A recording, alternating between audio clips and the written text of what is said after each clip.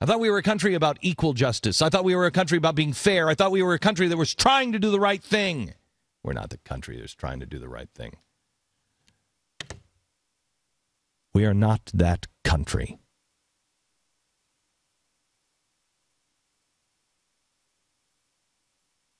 But the good news is, we are those people.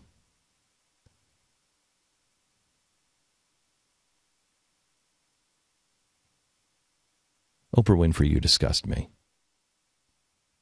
As a woman who has gone through hell and back and made it and pulled yourself out by the bootstraps, you made it. You made it.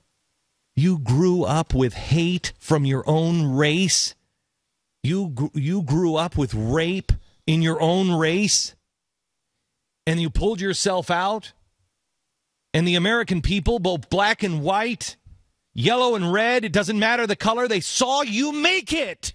They saw you overcome everything that you had faced, and we celebrated that.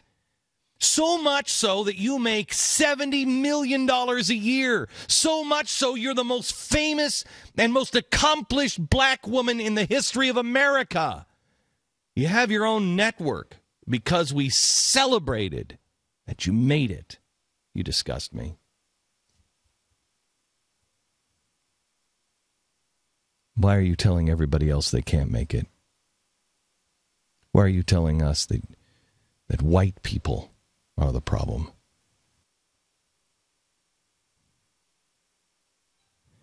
Oprah, I choose to be the person that America thought you were.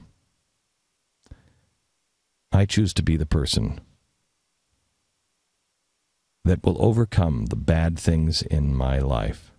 Nobody's going to tell me what I can and can't do and who I am. I know who I am, and I will not be beaten down by the system. And I will hold those people up that feel the same way, no matter what color.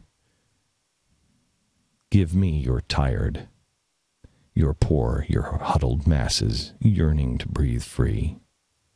Give me the ones that you have told you'll never make it. Send them to me, the tempest-tossed. Because I hold my lamp